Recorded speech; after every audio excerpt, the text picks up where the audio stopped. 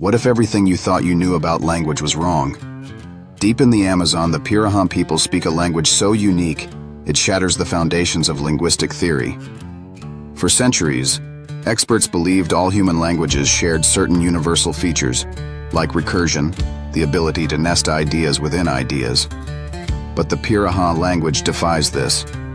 It has no words for numbers, no fixed color terms, and, most astonishingly, no recursion. When linguist Daniel Everett arrived, he expected to find the familiar building blocks of language.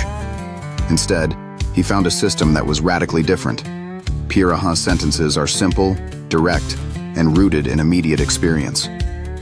There are no myths of distant ancestors, only what's seen and heard firsthand. This discovery exploded the idea that complex grammar is necessary for complex thought. The Pirahã show us that human cognition is far more flexible than we imagined. Language does not shape thought in one universal way. It adapts to the needs and worldview of its speakers. To uncover more stories of our shared humanity, subscribe to the Human Storytellers.